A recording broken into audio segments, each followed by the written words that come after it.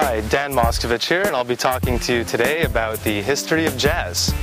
Jazz has a long, rich history which began in the early 1920s when Louis Armstrong began playing swung or bouncing eighth notes on his trumpet. Swing became the most popular genre of music until the 1950s when rock and roll took over as what we know today as pop music.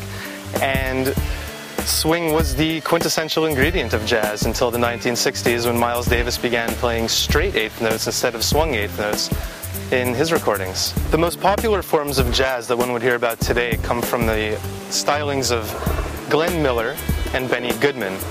These are the jazz recordings you're most likely to find on your grandparents' bookshelf. However, jazz had a much deeper and richer history than what you might find in your grandparents' bookshelf. So what I'm going to do today is help you to find those super cool, really awesome recordings that even you, the young dude or chick out there, can come to love.